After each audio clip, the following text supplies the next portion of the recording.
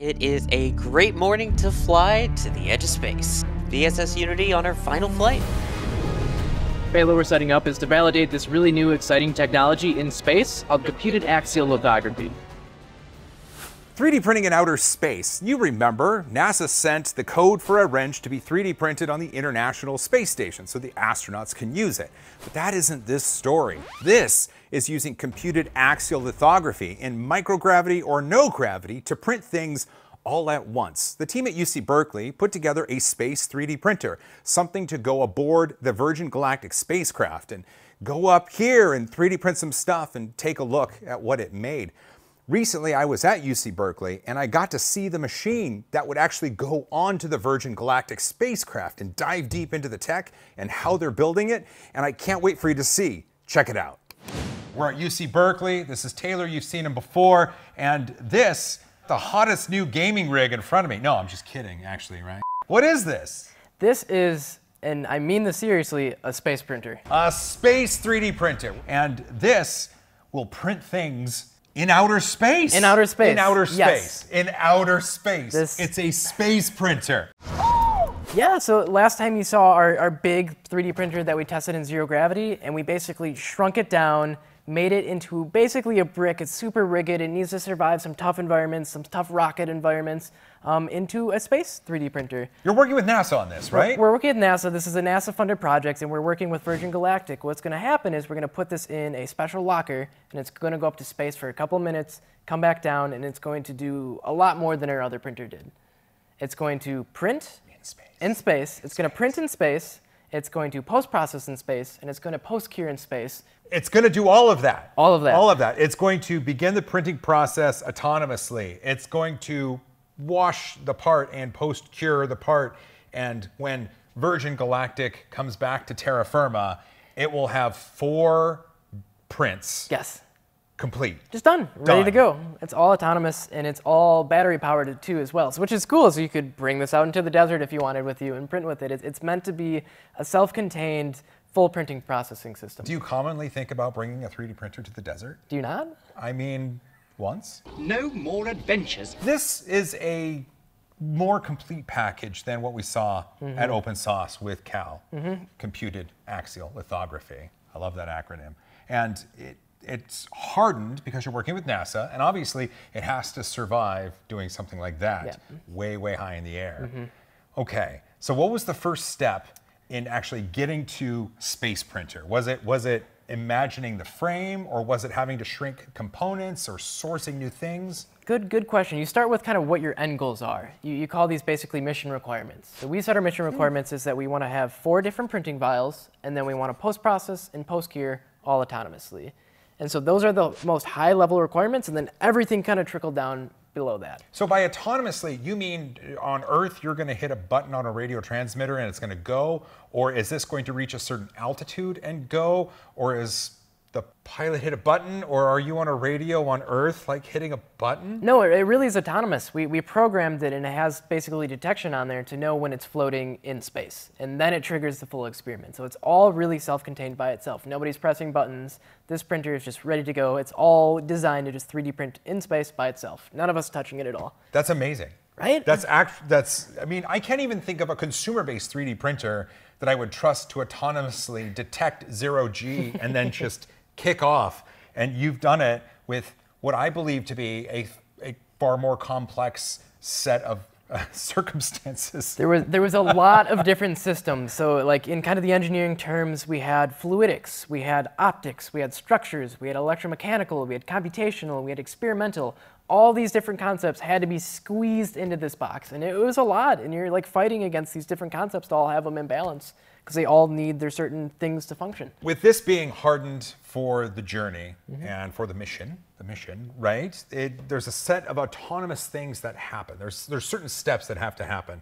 And so if I think about the computed axial lithography process, you've got a projector, you've got the goo, you have the spinny thing, and then the post-processing of it. So then, okay, the projector. What did you do in here to give a projector? Yeah, let me tilt this around so everybody can see it. So we have. And you can move it around like this because this is like. Oh, it's built like a brick. It needs to function in any direction I put it in, and it needs to be able to stand a lot of forces. So right over here is we have our projector. It's this black box. And essentially this one projector splits into what we call kind of our optics housing here. You can't see it, it's enclosed, and then splits the image in half. So if we have a rectangular image, now we're getting basically 2 squares out of it. And then the 2 squares on each side go into what's called a beam splitter now. So now it refracts half of the light upwards and half of the light forwards. So it's still the same image, but half the light intensity. And what that allows us to do is we have only one projector, but we have 4 different vials that we're printing into with 2 different images, which is kind of crazy. You can think about that. It's really low power. We're only using one thing to make 4 different things. Which is great. You're splitting light, and you can do that mechanically. You don't have to have some sort of thing doing that. It's just a thing that sits there. Yeah, it's not multiple print extruder heads or anything like that. It's just a couple of glass optics in there. And it's still all printing. Everything is going to print in 40 seconds or less with this. It's still cool. It's still nuts. That's cool. Okay, projector taken care of. Projector. And because you're splitting beams and moving the light in places it should be, check. Okay, the goo. The goo. The goo. Now, the goo, what I've seen before, it exists in a container, like a glass container with a lid. So is the goo in here? It's in a sealed container of sorts. Yep. But you still have to automatically post-process. Yes. So how did you take care of that sort of thing? Yeah, so it's just these kind of glass files that we have that are open-ended. The goo that we're using is a very low viscosity material. I kind of explained this last time. It's a material we can't actually print with on Earth super well because as it forms, it starts to sink or float. But what we're showing again in microgravity is like that doesn't matter. Buoyancy is removed. So we're printing with this low viscosity material. Okay. It's in these glass vials. And then basically the vials are capped on each end with like cones. And then what we do is we just push fluid through those cones. But we also design those caps to be removable. So when this is all done, we're still able to take this all apart and unscrew it and uncap it, and our parts are just going to be right there. Spinning. You have to spin the thing, Spinning, right? yes. Spin the thing. So how did you solve that for 4 different things? 4. So we have these really smart kind of what's called dynamixel motors on each vial. And then we have the special design in here that's almost like a drive shaft. So the vial's gripped on kind of both ends with gears and rotated. So that makes it very stable and very strong torque, which allows us to rotate them all very precisely, which is also cool that they each have their own motor because technically they're each independent systems too. So it's almost like we have 4 different printing systems in here in one. So why did you, and tell me if this is just stupid to ask or not, but you have one projector splitting the beam to get 4 different images. Why didn't you use one motor and some sort of transmission to gear up to all of them to spin at the same rate? Good question. Again, it comes into that push and pull of all the different size and like system requirements. So if we would have wanted to use a bigger motor, that would have been more weight. It would have added more complexity of how to connect them. So the tricky thing about the whole design of this machine that constantly happened, the push and pull, is like, how can we make this as independent, rugged as possible while still keeping it low size, low weight, low power? And that's just the design that we ended up going to, is it was more efficient size and weight-wise to give each one a small little independent motor. I see some GoPros, 4 of them. Yes. Modified with a really nice Thor Labs lens on it, is that right? Or Correct. is that a filter? That's a filter. So Okay. each of these has a special, basically, GoPro that's been modified with these special lenses that will look into the vials. And the cool thing is we have basically these special LEDs that are red illuminated LEDs that are going to shine into the vials while printing. And the way that works, it's going to hit the part, it's going to scatter, and it's going to the light's going to go into the cameras. We're actually going to be able to reconstruct how the part forms in microgravity. Oh, that's kind of cool. And then the footage from these, are they saved on memory cards or? Correct. Oh, okay. So when you recover what's printed, you can recover the footage of it. Oh, okay. And it comes back super quick. By the time we put it on the ship and get it back, it's only going to be like 4 or 5 hours. So That's it? Yeah, it just goes, it launches, we get it back same day, unpack it, make sure everything's good. I think that really shows just how powerful the system is. It just has such high turnaround. I mean, if it wasn't for the fact of like all this like space stuff, like this thing only needs 2 minutes to run.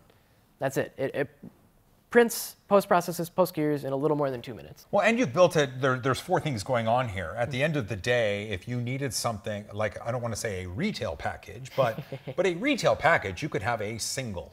You could have a smaller single unit that does its thing. And that actually leads me to why? Well, okay, let me qualify that. So when we talked about 3D printing in space before, there's the famous NASA wrench. A lot of people printed that on their machine because it's a print-in-place design. You break off a little bit of support and you can wrench up and down to the size of whatever you need to adjust, right? Tools in space makes a lot of sense. A goo printer in space. What are the advantages of that? Yeah, I can kind of start with like why 3D printing in space in general first. So Okay. if you're on a long duration mission to Mars, you're gonna have to bring a lot of things with you. So basically things break on the space station and you don't know when or why. So you have a lot of these backups and spares. But if you're like, millions of miles away on your way to Mars, you can't just send up a spare if something breaks. So there's two things. You can There's either, no remote Walmart on the right? way to Mars, right? That'd been Yeah. nice. So you can either bring just a ton of backups and spares of things you think might break, or you can bring a much more self-contained system and the raw materials you need to make those things. And that makes a lot of sense. And I've preached that for a long time. Like the way humans becomes a space species is through additive manufacturing. Yes. But for this though, and tools, like that makes sense. But the goo side. The goo can cover a lot. It can still do those tools. We can print really hard material. It can do really squishy material. It can do like O-ring and silicone seals. We can do specialized overprinting of things as well, because we can do that. And then so I like to explain of two things it can do. It can do repair of cabin, like of your spacecraft, but it can also do repair of crew. So if you're in a medical emergency and you're on your way to Mars, this can print things like skin grafts. It can print things like dental crown replacements. It can print, surgical tools and surgical kind of wound closures. I didn't even think about it. that. It can do so many different things. The idea of having this system with you on your way to Mars or Moon or wherever is to reduce the amount of risk as much as possible. And I think the system is really good at just covering a wide range of things that can do. That's cool. Just having more tools that give you that just-in-time thing that you need. Exactly. Oh, so along with the type of printers that can make like tools, like we think of FFF style machines and the 3D printing of lunar regolith and that sort of thing. There's that, but also this complements those, and it's just part of that added tool set that we'll need as a species to go to Mars and beyond. Correct. Yeah, it adds more capability onto the other capabilities that we need to, make a spacefaring civilization to go out into the stars. That's cool. Did you ever think, like Taylor, tell me this, did you think going to school, you would be working on a project that's going to help humans reach the stars? I can't say I did. What I can say is I went wherever thing I thought was the coolest and would have the most impact of like progressing people and kind of making humanity move forward. And it just so happens to be this awesome, cool project, and I'm so privileged and happy to work on it. I also want to say like this project is not just me, while I may like kind of own it and run it.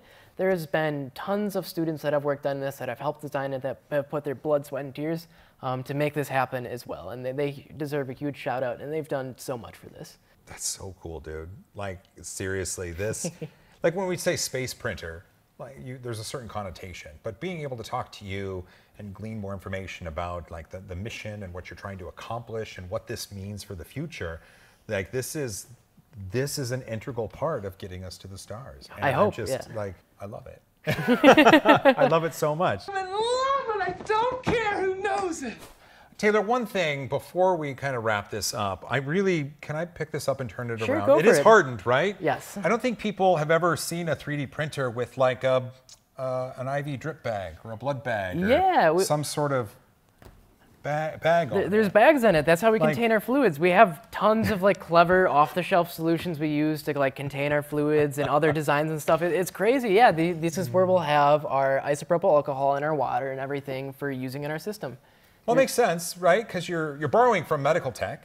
Okay, so it's not an IV drip bag. It's not a blood bag. This is for isopropyl alcohol. No and blood in the curing agents. system, yes. But yeah, and that's what I've loved about working on this project is we just use so many clever solutions to things to make this all come together. And it's been a beautiful project. And I think at the end, it's just wonderful. Well, people are really going to want to know more about this, about it going up on Virgin Galactic, about how it was made and the people that worked on it. If this is available, just let them know. Point to that camera right there and tell them how cool this is and where they can go to find it. Again, it's super cool. You can go to our lab website, which has a lot of info on the past projects we did. We have a GitHub link to the open source kind of software that's used on this project. We have a Discord to talk about this project as well. And then kind of as we analyze the results of this and get through this, there's going to be papers, there's going to be news articles, and we'll make sure There's going to be videos. There's going to be great videos on it. So we'll make sure they're kind of all updated on our lab website and things as well. So like keep up to date on this project. And this definitely isn't the last step for it. We keep miniaturizing it. We keep making it more space. And I can say there's going to be some really more exciting aspects of it after this as well. There's things you're hinting at that you can't say, isn't there? There is. With that in mind, I think we're going to wrap it up right there. Thanks for watching.